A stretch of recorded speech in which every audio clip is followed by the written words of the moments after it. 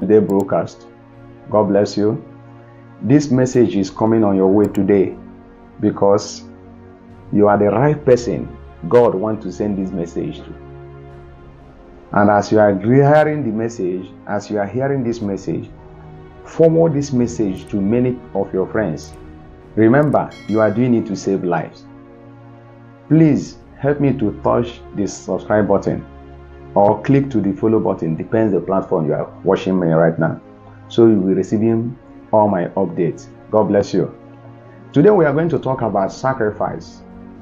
Do you understand that sacrifice is very, very important?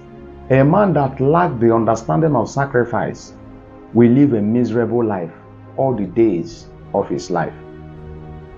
A man that did not understand the secret of sacrifice will pray and fast and think that God is not hearing his or her prayers. Because God created the world and he put himself or his power in principles. God put himself in principle. In serving God, he has two areas. Number one area is the person of Jesus, and number two area is the principle of Jesus. The person of Jesus is for eternal life, is for eternity. The person of Jesus is salvation side. And the principle of Jesus is the laws we will keep in order to receive one thing or the other we need, depending the area of our desired result. So mistake that a lot of Christians are making these days is because they think that when they operate on the person of Jesus, that is the area of salvation. When they are born again, when they are living a sin-free life, when they are ready for heaven, they think that because they are born again, because they are children of God, that they will enjoy the blessings of God on earth. And they ended up being frustrated. At the end, they are disappointed because they did not understand that in following God has two areas. The person of Jesus, that is eternal life, that is salvation. And after salvation, the principle of Jesus, that is do and don't of the scripture. Do and don't of the scripture is the principle of Jesus. So the area of sacrifice is very, very important area. Don't be discouraged to sacrifice. As long as you are sacrificing it based on your love for God and your faith in God, as I told you. Sacrifice is something that is very, very important. God began to demonstrate it through Abraham. The Lord said to Abraham, "Give me your only son, Isaac, whom thou lovest." And Abraham decided to offer Isaac to God. And God said to Abraham, "Now I know you feareth me." Amen. Now I know you feareth me. The Lord said, "Therefore, in blessing, I will bless you. In multiplying, I will multiply your seed." So through the sacrifice, God entered into covenant of blessing with Abraham. We also see it in the life of Isaac, the son of Abraham. The Bible said there was a famine in the land. People were dying. A lot of people were dying. A lot of things. People were running away from the land. And when Isaac wanted to join them, the Lord said to Isaac, "Don't go anywhere. Remain in this place that people are dying. Remain in this place that there is hunger. People are running away." And the Bible said that Isaac remained there, but Isaac went ahead and sowed, and he harvested the same year, huge harvest. That was the year that Isaac became so wealthy, so blessed by God, because he operated on the principle of Jesus, the principle of sowing and reaping. And according to the word of God, the Lord said in the book of Genesis, the Lord said that as earth remaineth, seed time and harvest will never cease. Seed time and harvest will never cease. The book of Genesis chapter 8 verse 22. So we must understand the laws of sacrifice. Another area of sacrifice was the one we see in God, or the one we saw in God. For God so loved the world that he gave his only begotten Son, that whosoever that believeth in him will not perish but have everlasting life. God was desiring how he will have many children, because that time Jesus was the only son of God. That is why the Bible said that he gave his only son then, but now not the only son. But then Jesus was the only son of God. And in order for God to have harvest of sons, in order for God to have harvest of children, God decided to give that one child he had. Because the Bible said that if a corn of wheat remaineth alone, if he refused to die, it will remain alone. But when this corn of seed die and germinate, it will bear much fruit. And that was the law or the principle that God subscribed to. He had to allow his son Jesus to die on the cross so that he will end up having many sons and daughters. He will have many children, not only son anymore. That is to tell us, God is a giver. That is why he instructed us to give. God operated in the law of sowing and reaping, the law of sacrifice.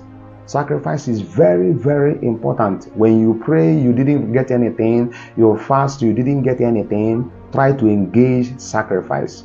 If you have prayed and have fasted, if you have done everything you know you could do, and there is no harvest, there is no return, there is nothing in return, engage in the mystery of sacrifice. Maybe sacrifice is what remains. Somebody can say, what is this sacrifice all about? Because when we sacrifice something, it makes us to release our faith. Imagine when you give something out from you, you can easily release your faith by giving something out more than only when you pray and fast. That is why when you add sacrifice to your fasting and to your prayer, your faith will become authentic, your faith will be released. And the Bible said that without faith, it is impossible to please God. Look at Solomon. The Bible made us to understand about the secret of Solomon. The Bible said that Solomon gave to God.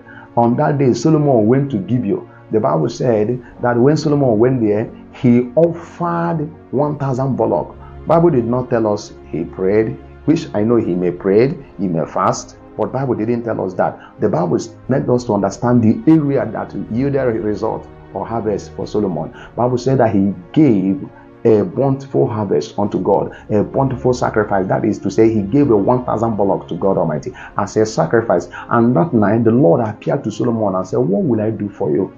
Because sacrifice speaks to God. Sacrifice is a prayer. Sacrifice speaks to God. Any man that lacks understanding of sacrifice will live a miserable life. Every child of God that lacks understanding of sacrifice will live a defeated life. Maybe as you are watching this message now, you never engage on sacrifice. You don't know what sacrifice is all about. Maybe in the kingdom of God, you sacrifice nothing. In the church where you are going, you give it nothing for the work of God to move forward.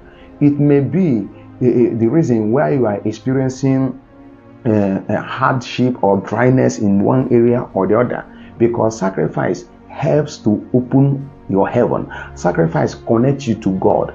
Engage in that sacrifice. Remember that any sacrifice you will give will be the one that comes from your heart and the one the Lord prompted you to give, not the one someone told you to give, but it will be the one that prompted out of your heart, or the one the Lord instructed that you should give.